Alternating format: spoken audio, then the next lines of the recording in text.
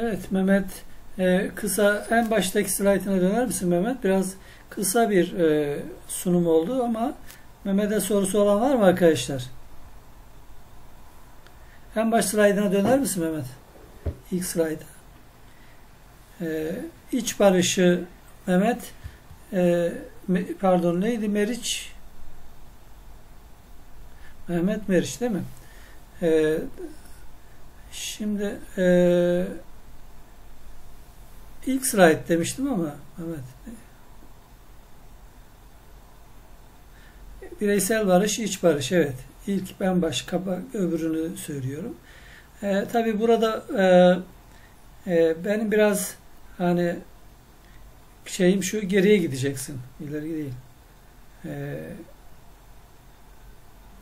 Hani iç barışta elbette bireyin kendini düşünmesi, kendine değer vermesini istiyoruz. Bu önemli. Kendisini yargılamaması belki önemli bir yaklaşım. Yargılayıcı yaklaşım, yani genellikle yargılayıcı bir yaklaşımdan sonra suçlama ortaya çıkar ve bu suçlama hani kızmak, kendimize kızmak olabilir, ötekine kızmak şeklinde olabilir. Bunun tabii efendim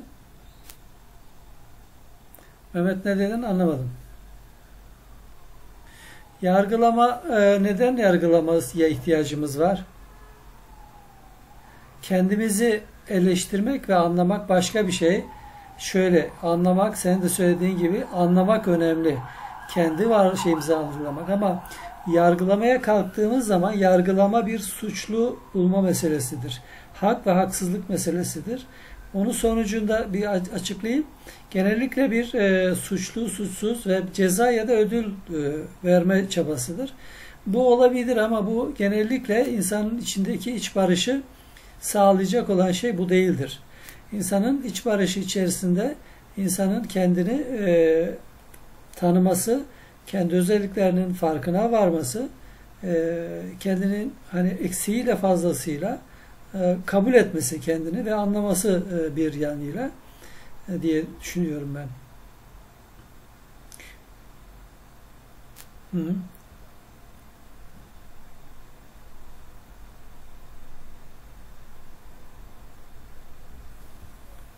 Ama bu yargılamak kendimize işte bu yargılama bu değil herhalde Mehmet. Farklı şey anlıyoruz. Yargılama hani kendimizi eleştirebiliriz, değişme için bakabiliriz, anlamaya yönelik. Ama bu yargılama değil. Yani yargılama yargıçlık işidir. Bir hakim gibi düşün. Bunu da yapabiliriz ama bunun sonucunda haklı haksız, kim haklı kim haksızı bulmaya çalışırız. Bu önemlidir. Hani haklı haksızı bulmak önemli bir şey kuşkusuz. Ama suçlu bile olsak bu suçu ortaya çıkaran nedenleri anlamak, yani hepimiz hata yapıyoruz, hepimiz bazen suç işliyoruz, kuralları ihlal ediyoruz. Bunları düşünmek, anlamak daha çok önemli. Bir başka nokta da şu, yine belki anlam olarak katılıyorum ama sözcük olarak farklı bir sözcükten söz etmek istiyorum. Yani bir kişinin kendine değer vermesi önemli. Kendine değer vermesi konusu. Yani bu bencillik olarak adlandırılmaması gerekiyor. Bencillik bir bireyle toplum arasındaki, bireyle öteki arasındaki bir dengenin bozulmasını tarif ediyoruz. Bir birey sadece ve sadece kendini düşünür de ötekini düşünmez ise buna bencil diyoruz. Ama bireyiz ve aynı zamanda sosyal bir varlığız. Toplumsal bir varlığız. Dolayısıyla ötekini de düşünmemiz gerekir. Yani kendimizi de düşünelim, ötekini de düşünelim, toplumu da düşünelim. Bunu bir denge içinde yapalım. Yani kendimizi öne koyabiliriz. Ama arkasından hemen toplumu koymamız gerekir. Ama bunu tamamen göz ardı edersek işte o zaman bencillik kavramı ortaya çıkar. Yani bencilliği daha çok bu anlamda kullanıyoruz. Bireyin kendisine değer vermesi, saygı göstermesi, kendi haklarını koruması bencillik olarak adlandırılmaz. Bencillik daha çok bireyin her koşulda ne olursa olsun kendi çıkarından başka bir şey düşünmeyen bireyleri bencillik olarak adlandırıyoruz. Teşekkür ediyorum sunumuna. Evet arkadaşlar, başka kim vardı? Paylaşımını durdurabilirsin sırada.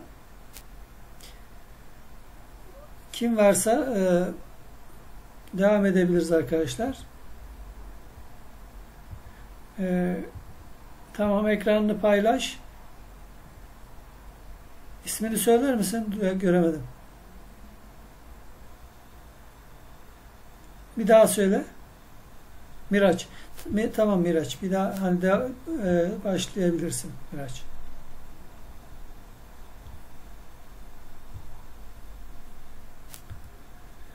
Geldi Miraç, başlayabilirsin.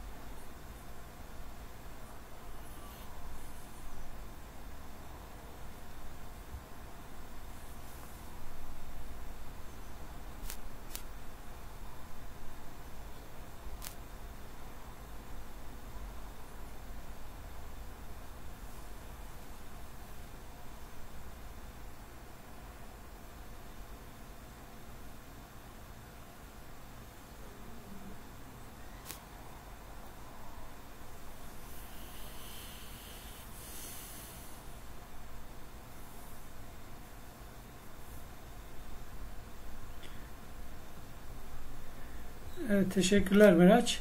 Miraç'a sorunuz var mı arkadaşlar? Yani iş ortamı insanın sağlığı üzerinde önemli etkilerde bulunur. İş ortamından pek çok risk söz konusu ama iş ortamında şiddet son derece önemli bir sorun. Ruh sağlığı ve diğer işte depresyon, psikolojik sorunlar bakımından da sağlığımızı doğrudan çok fazla etkiler. Peki başka kim var sırada? Başka var mı arkadaşlar sunumu olan bugün? Durdurabilirsin.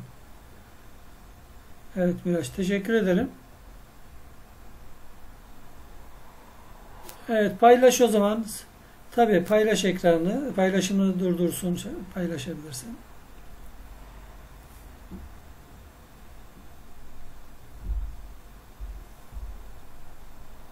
İsmin neydi? Kadriye Güngör'dü. Evet. Başlayabilirsin.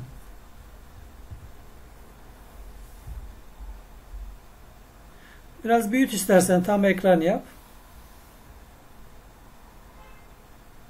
F5 tuşuna bas bilgisayarında. F5, F5. Ya da aşağıda bir kum saati gibi, yarım kum saati gibi bir simge olacak slaytların altında sağa doğru.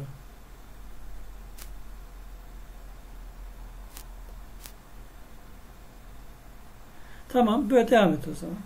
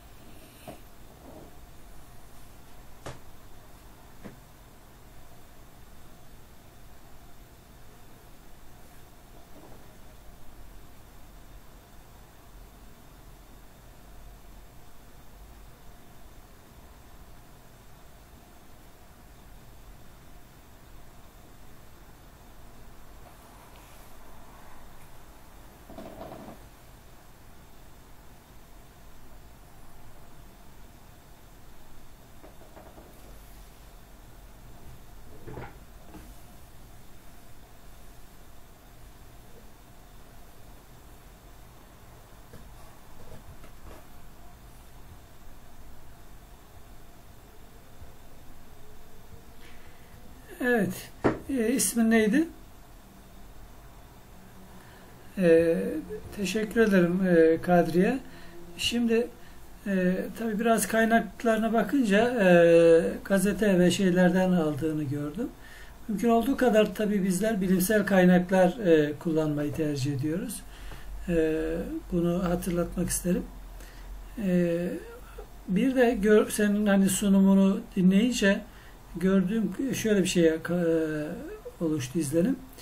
Daha çok cinsel şiddet batılı toplumlarda gözüken bir sorunmuş gibi algıladım. Ekran paylaşımını durdurabilirsin, kameranı açabilirsin.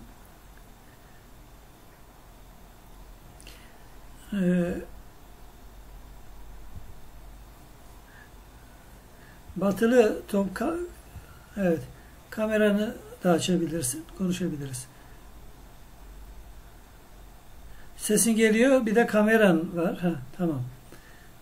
Şimdi batılı toplumların bir sorunuymuş gibi algıladım ama ne diyorsun? Bu öyle mi öyle mi? Sen de öyle bir sonuca mı?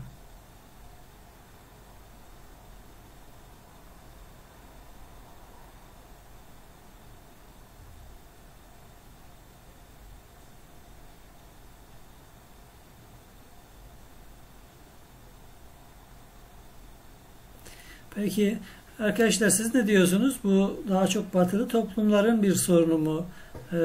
Yani onlarda gözüken, bizde pek gözükmeyen ya da az gözüken bir sorun mu? Var mı içinizde yorum yapmak isteyen?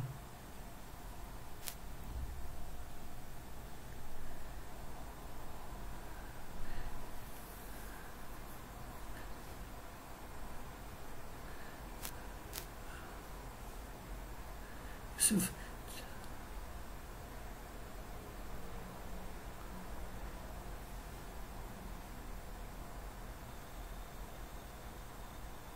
Belki de değil mi? Yani evet.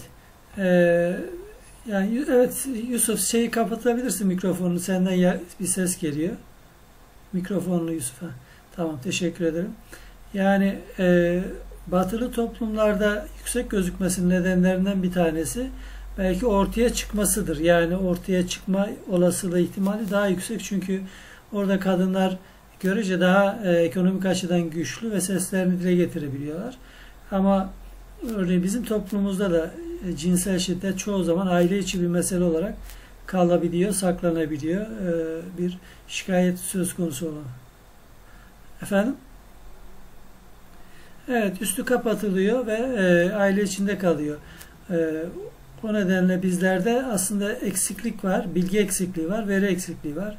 Pek çok konuda olduğu gibi bu konuda da büyük ihtimalle kapalı toplumlarda da bu önemli bir sorun, büyük bir sorun. Cinsel suçlar, cinsel şiddet sorunu. Teşekkür ediyorum. Evet arkadaşlar,